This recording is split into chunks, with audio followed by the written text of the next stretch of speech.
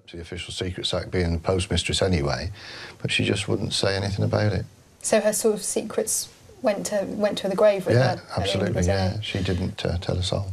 So you want us to find out exactly what she was up to? Yeah, I'd like you to find out to what extent she was involved in it.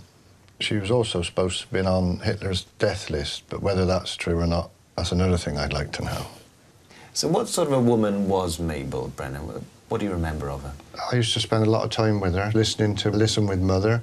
When did she become renowned for being a spy mistress? Every so often it crops up, and then there's like they put the plaque in this High Street above the post office. They had loads of people come then asking questions, and the radio and all sorts. So to put everything to rest, to actually sort everything out, would probably be a bit of a relief to you, It would be, yeah, because it might sort it out once and for all. Yeah. So specific. Was Brennan's gran actually involved in Churchill's undercover spy ring, the auxiliary service? Was she really a spy herself, or was she just a postmistress? Or might the truth lie somewhere in between? We need to find out exactly what she did do, but how do you begin to investigate a secret organisation? So we're on the trail of a silver-haired postmistress. It's a fascinating story, isn't it? Isn't it? I'd love to know what she was up to. Let's say you were Churchill. Would you really want a pensioner to be running a spy operation? Absolutely. I think it's fantastic cover. Nobody would suspect this innocent, grey-haired little lady behind her counter. I think it's great. I mean, it just seems unlikely. It's a beautiful English market town, isn't it? It seems like the Second quaint. World War never happened here. Yeah, but it did, and it's all undercover from the post office with Mabel. And we need to get Nicky... According to Brennan, there seems to be a reason behind the speculation about Mabel's involvement with the auxiliary unit. As postmistress at Highworth, it was her job to send new recruits arriving for training to the secret headquarters at nearby Coleshill House. Nick starts his investigation into Coleshill at the National Archives in London because some of the files relating to secret organisations from the Second World War are generally declassified after 30 years and held here. Let's slip away and have a look around here, shall we? Now we're really getting into our covert mission. While Jonathan goes in search of Mabel Stranks' post office, I do some intelligence gathering of my own on the internet. The People's War website is a rich source of information and a great place to find individuals and organisations associated with the Second World War. Brennan has told me where to find Highworth's old post office, where his gran worked. It's since been used as a shop. Now the builders are in and it's covered in scaffolding, so I've no idea what I'll be able to find. But it's easy to spot the brown plaque Brennan told us about, commemorating Mabel's life. It describes the old post office as the Auxiliary Unit's Gateway. Wonder what that means. Maybe there are still some clues about what went on here inside. So what did Mabel Stranks see when she turned up for work here, of sorts, during the Second World War? Well, this door certainly predates the Second World War. I can tell that because it's a really solid piece, but also it's because the builders are in and they've partly stripped it. And I can see characteristic colours on the door frame. That black there, Victorians love black. Think of Victorian and mourning colour. It's a very popular colour then. But during the interwar period between 20s, 30s, sage green was really popular, and that's the colour that overlays the black. It's all working well, the kind of colours and tones you'd expect. So that's the interwar green that I would suspect that Mabel Stranks would have seen, a green door, when she arrived for work here in the 40s.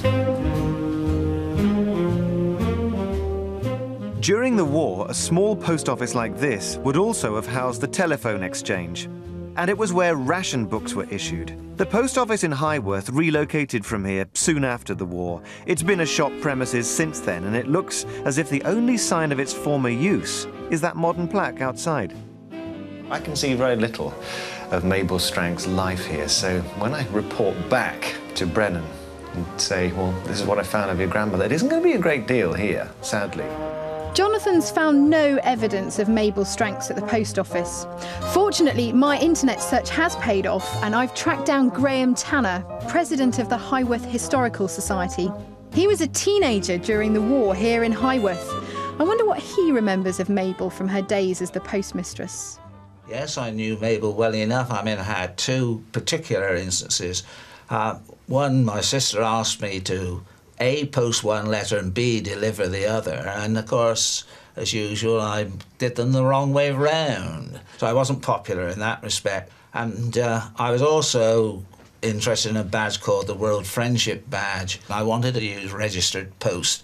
And oh dear, Mabel didn't take very kindly to a 13-year-old wanting to do this. She was really sort of out of time. She was still very Victorian in her approach, A, in authority, and B, in her dress. So it sounds as if Graham has a rather different view of Brennan's grey-haired granny.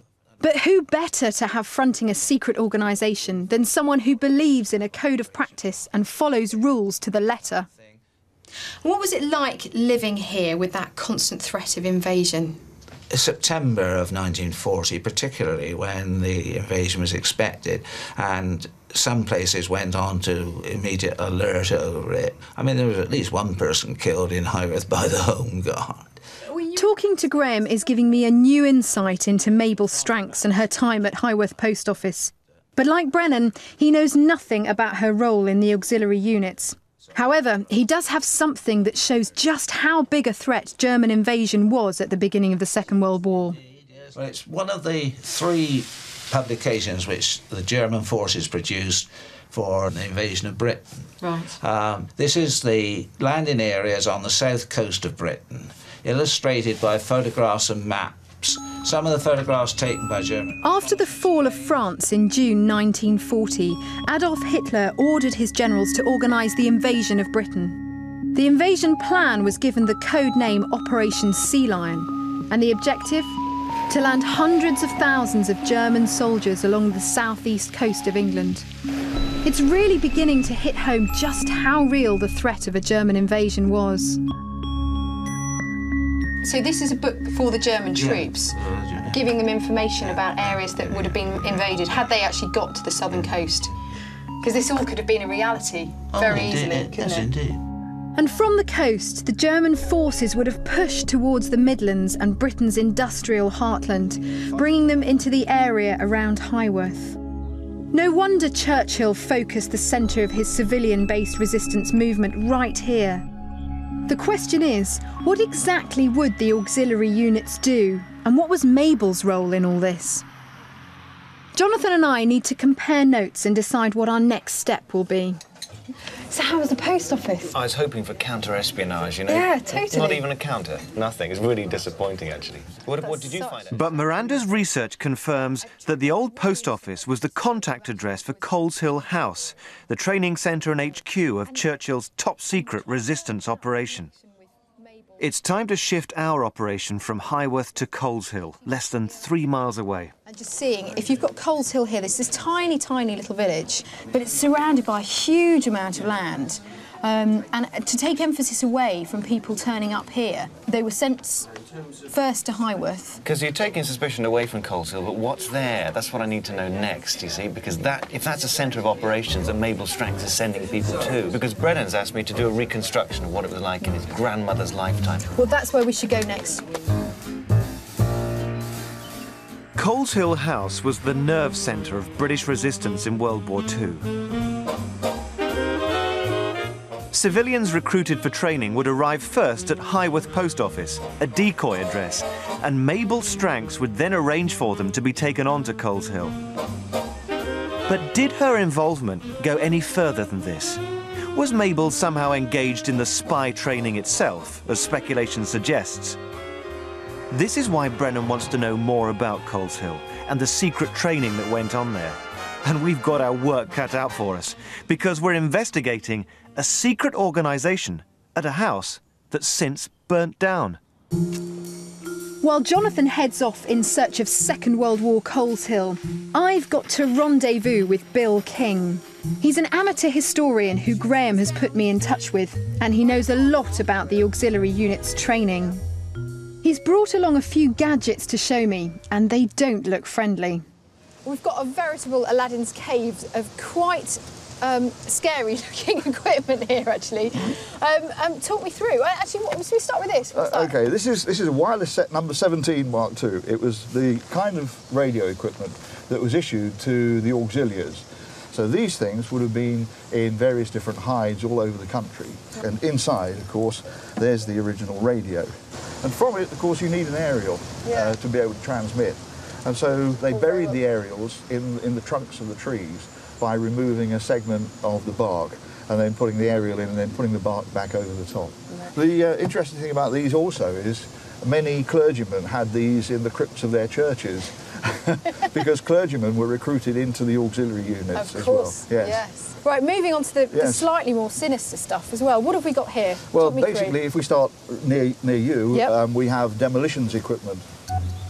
These are fuses, waterproof fuses. There's a full box of them there. Wow. This is original fuse. This is called slow fuse. And it's the kind of thing you see in cowboy pictures where they connect up the fuse to the explosives, Light one end. light the match, and it fizzes around. What have we got here? What's This is tripwire. The idea of the different colours is you can lay this yellow wire out there in the grass and you can't see it against the light green background.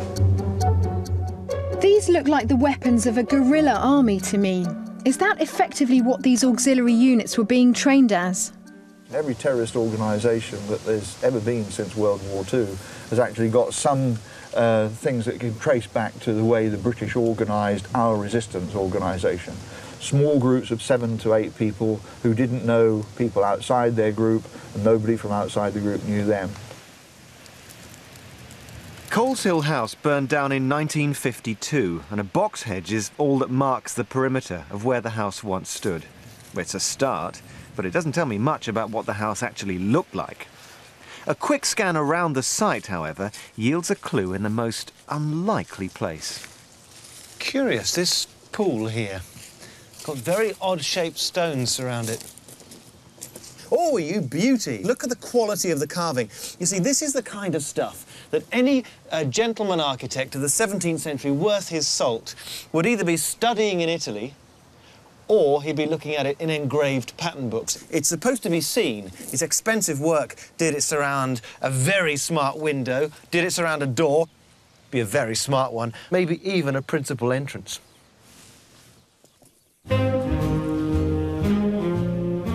Even though the house itself no longer exists, there are still some outbuildings here, which might just hold some evidence of the Second World War. I head off on a reconnaissance mission and find more than I bargained for. Where would you... Oh, there. That's interesting. I was going to say, where would you find a space that's usable as offices, for example, for a secret organisation? Well, there's some stairs here.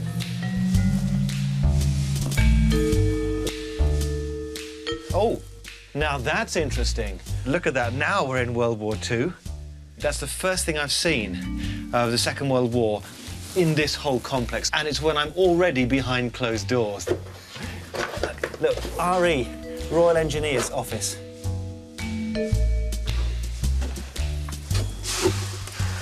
That's beautiful. Typists. Here is the typing pool. You'd never guess it. It looks like an ostler's or stable boy's lodging from the outside. But in here, presumably, there'd be the ring of typewriters churning out paper. Maybe it's from Churchill, maybe it's straight from the cabinet offices in Whitehall. Who knows? But there's information crucial to the defence of the nation that's being created in this room, which today, look at this. This is a monument to Britain's salvation in the war, but look, it's a junk store now. Now we're getting somewhere. Time to go a bit deeper, literally. This was a tunnel running 10 feet below our feet. Bill shows me an operational base right here in the grounds of Coles Hill. This one was used for training. These hideouts were built underground and strategically situated up and down the country. They were a secure base from which auxiliaries could plan and act out their guerrilla tactics in the event of a German invasion. What can it tell me about the people Mabel sent here? The idea of the operational basis was that it could accommodate a patrol of about 8 to 10 men. And you can imagine 8 to 10 men being cooped up down here for maybe a couple of weeks behind enemy lines, emerging up through the ladder and out into the woodland, for instance, and then crawling off across countryside at night to do as much damage as they possibly could to the enemy before they themselves were caught. The whole idea of this secret organisation was that nobody knew anything about it except the patrol members themselves.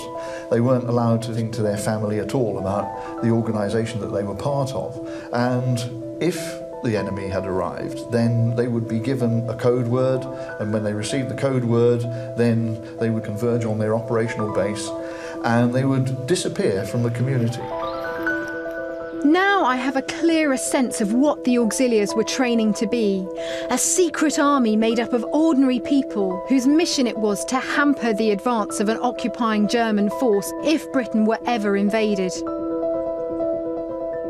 Jonathan's making some headway with his reconstruction of Coleshill House for Brennan, but we still haven't found any hard evidence linking Mabel to the underground movement that trained here. We've got quite a wide idea of what was going on here, but we really need to narrow it down. We need to just hone everything down and think about how Mabel fits into the whole picture. I need a lucky break if I'm going to get Brennan the information he's after.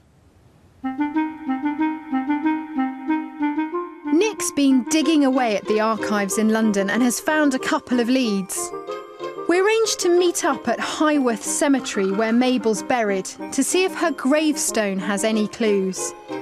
Unfortunately, it's as silent as she was during her lifetime. So what has Nick uncovered? I have found something at the Post Office archives, so we can confirm she worked at Highworth Post Office. In fact, she was there from 1916, so a very long period of time. Now, it does put her in the right place at the right time. So that actually doesn't tell us very much about her at all, but you've got a whole wodge of information there. What else did you find out? Well, at least the National Archives had a few files. Now, this is a file. Top secret! Top secret, and it details the work of the auxiliary units based at Coleshill. That's where the signals unit was based, and of course the key to resistance is communications, and so they would have been in charge of coordinating all the activities up and down the country as and when the Germans moved inland.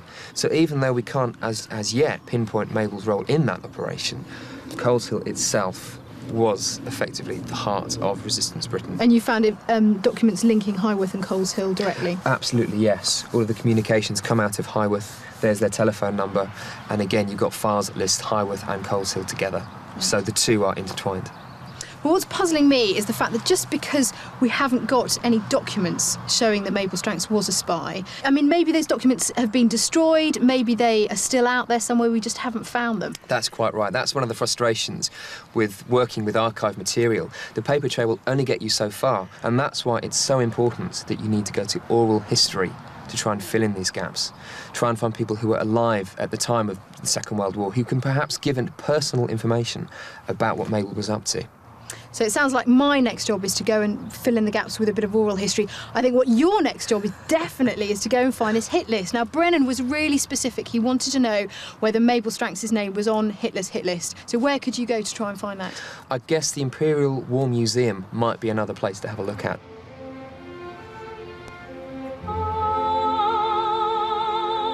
So Nick heads back to London to search for Hitler's death list.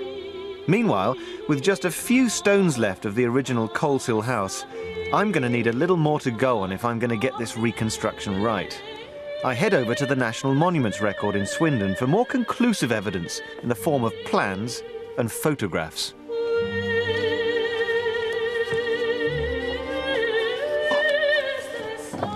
There was one series of stones surrounding the pool I was looking at yesterday. I'm looking for what those carved stones were. Look, that's exactly it. Look, around the door, these same mouldings. And the photograph, I was touching a block of stone, which looks like it came from about there, around the main door. So it was the door. And what a beautiful house it was. An impressive Cromwellian stately home. It was built between 1649 and 1662 by a student of Inigo Jones, the famous architect who designed Covent Garden. Brennan is going to be knocked out. Now, if you have a country house near you of which there is virtually no trace, you can come to places like this and you can pick up all kinds of visual material with which to piece together all of the bits of evidence that can help you recreate, at least on paper, what that great country house near you looked like.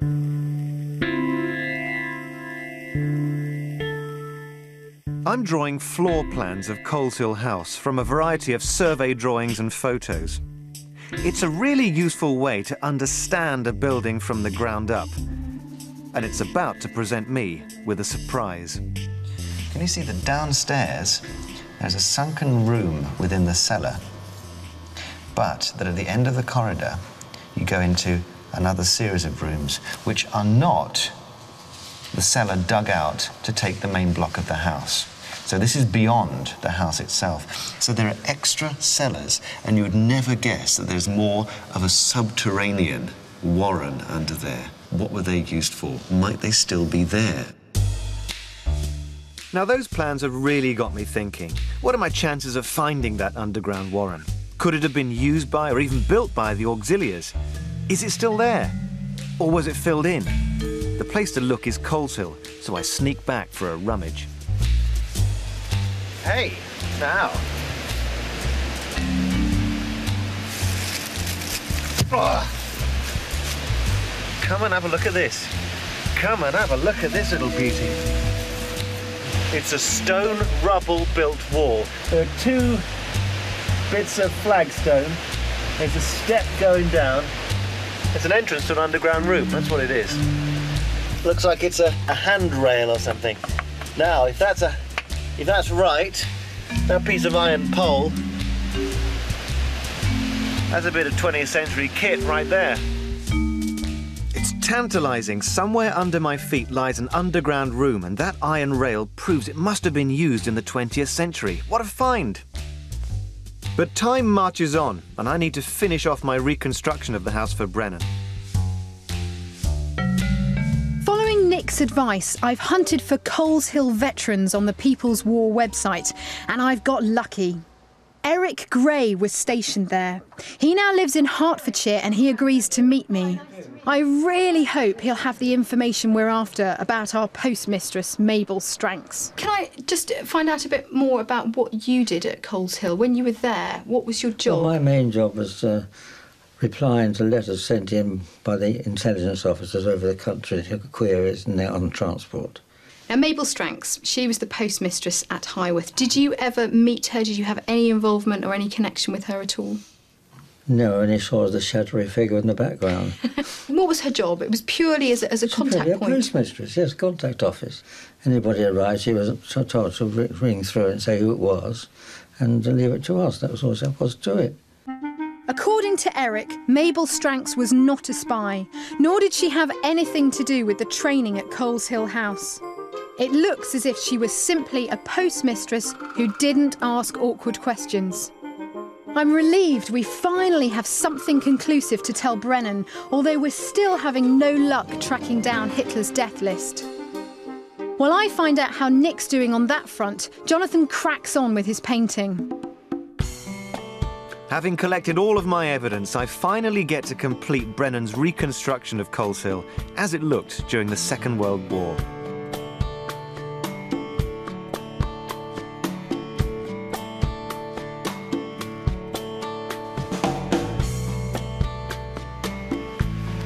Right, the finishing touch with this painting, it's a great personal risk, it's make or break, but my trees in the foreground need some foliage, lots of leaves, haven't got hours to paint them on, it's splash time.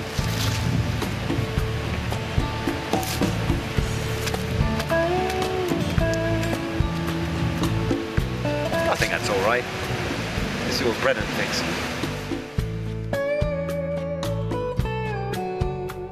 Hello, boys. Now then, our rendezvous point. Rendezvous point. Absolutely. At last, Nick says he has a gem for us, and we all meet up to pool our resources before feeding back to Brennan. Maybe.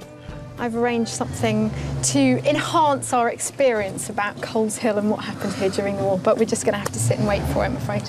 What neither of them realise is that I have a little something up my sleeve as well. Okay. That may be going on. Jonathan's smiling. This is a Humber Snipe, the sort of army staff car that would have ferried the trainee auxiliaries from Highworth to Coleshill House. Now that we're travelling Second World War style, I'm dying to hear what Nick's found out. Yeah, we need to actually review what we're going to talk to Brennan about, so are you going to go first? Well, yes, I've gone back to the archives, and as I thought, Imperial War Museum came up trumps. This is Hitler's hit list. It lists all the people, places, institutions that if he invaded should be knocked out, eliminated and eradicated. Who's in there? Well, Strengths. That's the thing, she's not. And here are the S's. There is no Mabel Stranks, or any Stranks at all. Who is on the list, though? Well, all the great and the good. I mean, there's Neville Chamberlain. And there, a little bit further down, is the man himself. Winston Churchill! Minister President, Prime Minister. So it does cover everybody who was deemed important. That's amazing. So reading into that, I think we have to finally put the myth of Mabel's involvement to bed. There is no great spy story. Well, this absolutely backs up with the interview that I had with this chap, Eric, who said the whole Mabel fable is, in fact, a fabricated story. It's become very elaborated over the years. She was merely a gateway from Highworth to Coles Hill, and that's all her role was. So it's a Mabel fable, but there's thanks to Stranks. We can tell him that. I know Brennan said he didn't mind whether his gran was really a spy or not, but we're both anxious that he'll be disappointed. How will he react to the news of the Mabel fable? How do you feel now? We finally, hopefully, we've put the whole story to rest. Tell me how you're feeling. That's good. If it's finally finished, she was my gran. That's what she was to me. I didn't expect her to be anything else, and that's why I'm relieved that there's nothing more to it. Brennan's gran, Mabel Stranks, was not a spy, but it doesn't diminish her role in the war effort. Her job as the gateway to Coles Hill and her silence protected the anonymity of many men and women who would have been in grave and immediate danger had the Germans ever invaded these shores. For a free pack of history postcards and information on how to solve your own history mystery, call 0870 900 0303. Or go to open2.net, where you can also find out more about other Open University programmes.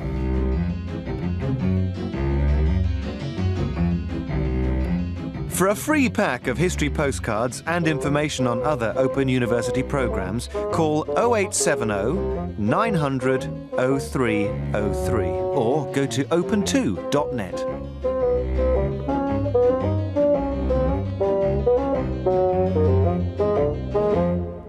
They can taste